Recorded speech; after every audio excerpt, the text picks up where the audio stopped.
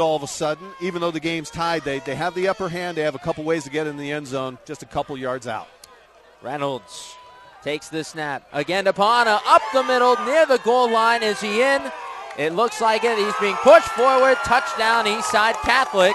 And they have scored 13 unanswered, and they lead 13-7, just above 4 minutes to play in the first half.